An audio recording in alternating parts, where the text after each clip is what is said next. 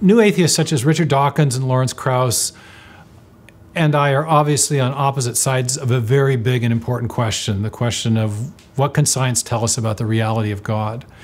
But I'm in a very real way indebted to the new atheists writers. They've done a very good job of framing issues really clearly. Dawkins has a special talent for that. Lawrence Krauss has done a terrific job of that in his book, Universe from Nothing. And I had the opportunity to debate Krauss. And in the preparation for that debate, I got to do a deeper dive on the physics that lies behind Krauss's idea that you can explain the universe from nothing.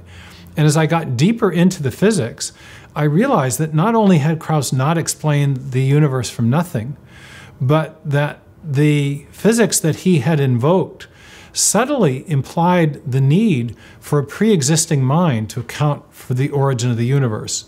And at that point, I realized that the argument for design that I'd made in biology had a perfect counterpart in cosmology and physics.